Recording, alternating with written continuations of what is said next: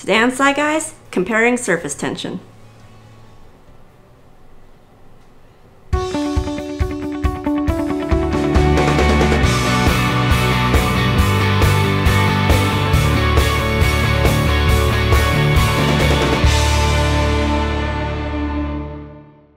Welcome to Sci Guys, I'm Ryan. And I'm Teresa, and today we're revisiting surface tension by comparing various liquids.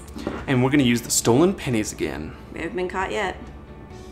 As mentioned in the previous episode, surface tension is a tendency of a liquid to resist external forces such as gravity.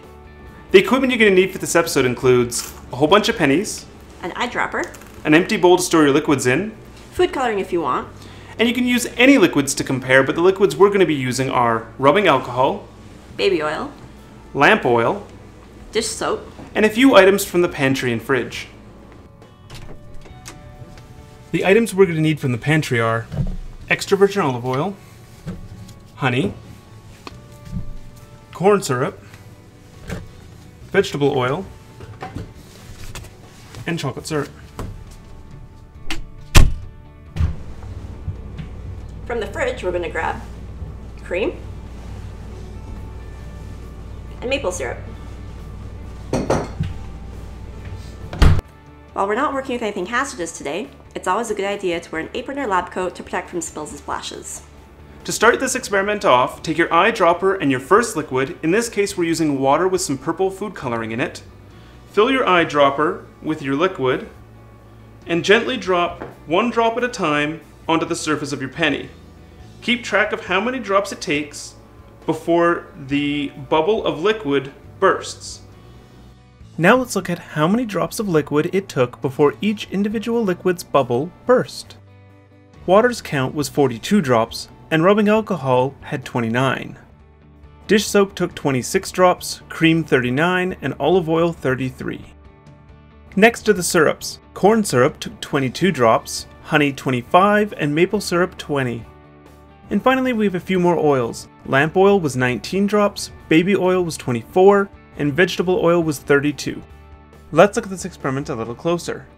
The droplet of liquid on our penny contains lots of liquid molecules, and all of these molecules want to stick close together.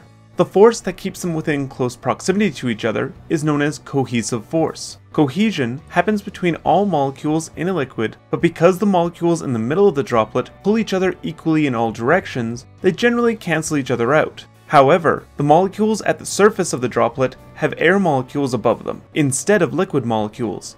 This causes the cohesive bonds between the molecules at the surface to be much stronger than those in the middle of the droplet. The stronger surface bonds generate a net inward force, pulling the surface molecules toward the middle of the droplet, keeping the surface area of the droplet as low as possible and its molecules close together. This strong inward force causes the molecules on the surface to contract and resist being stretched or pulled apart, creating an almost elastic tension at the liquid surface, which is known as surface tension. Surface tension and its inward force is what gives the droplet its dome-like shape.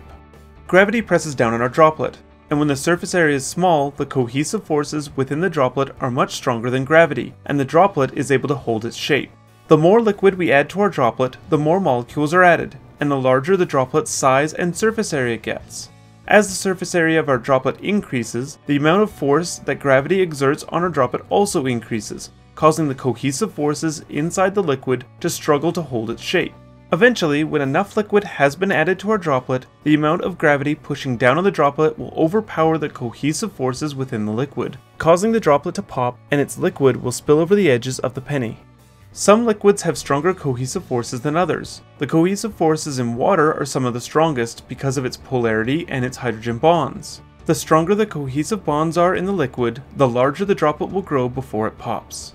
That's it for comparing surface tension. Thanks for watching. If you enjoyed this episode, let us know in the comments below and subscribe for future episodes. And be sure to like us on Facebook and follow us on Twitter. And if you have any questions related to this episode, or about science in general, let us know in the comments below, or message us on Facebook and we'll try to help you out as best possible. Thanks for watching. Bye! Bye!